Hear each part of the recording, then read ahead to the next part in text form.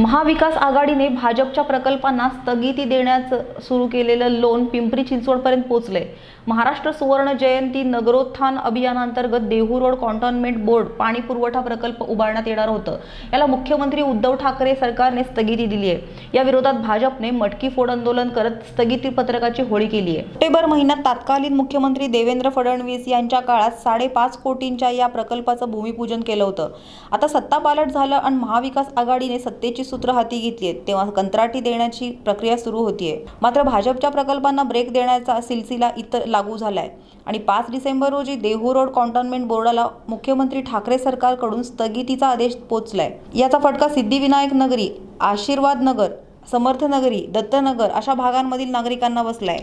या राज्यामध्ये 2 महिन्यापूर्वी विधानसभेच्या निवडणुकीचा निकाल लागला आणि गेली 1 महिन्यापूर्वी माननीय मुख्यमंत्री उद्धवजी ठाकरे यांच्या नेतृत्वामध्ये या राज्यात स्थगिती सरकार स्थापन झालेले आहे आणि संपूर्ण राज्यातील नवीन पाणी योजना असतील आणि इतर विकास कामांच्यासाठी त्यांनी जी स्थगिती दिली त्याचा आम्ही प्रथमतः या ठिकाणी जाहीर निषेध करतो।